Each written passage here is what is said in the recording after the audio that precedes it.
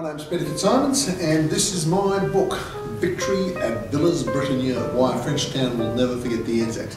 If I do say so myself, it is an extraordinary yarn because we've gone through, I've done the trilogy. It started with Gallipoli, I did Fromelles, Pozières, the battles of Fromelles and Pozières. Gallipoli we all know about. Fromelles, God help me, what an awful story is that. 7,000 Australian men go forward in the space of 14 hours. 5,500 are gunned down, 1,900 are killed.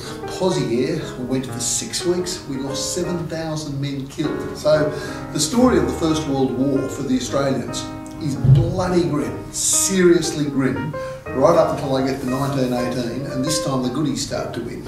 And I mean, I'm quite stunned at the achievements of the Australians. 21st of March, the Germans come over the top, all the men have come back from the Eastern Front, and they head towards the Channel. They're trying to get to Amiens. They get very close to Villers-Bretonneux. The Australians defend Villers-Bretonneux the night of the 4th, 5th of April, and they hold the Germans off. And then they're taken out, and the Brits are put in, and with great respect to the Brits lose Villers-Bretonneux. They send for the Australians to go to get it back, and the story of that battle is stunning.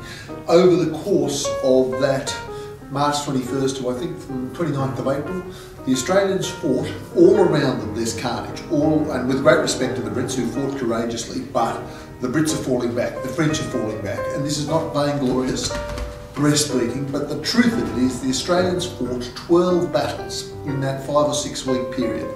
They were victorious in .3 carry 1 subtract 2, 12 battles. They didn't give an inch, and it's sad in a way that victories like Villers-Bretonneux are shaded by Gallipoli because we focus so much on Gallipoli we don't know about the rest. In terms of Australian arms, feat of Australian arms, it does not come much better. So that's the end of my trilogy.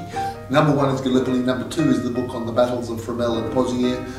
Here is the third and final, Victory at Villers-Bretonneux. I do hope, rather than enjoy it, I hope it moves you and inspires you. Thank you. And of course, all 3 books are available at booktopia.com.au. I love them like brothers and sisters. They are my brother from another mother. They are my sister from another mister.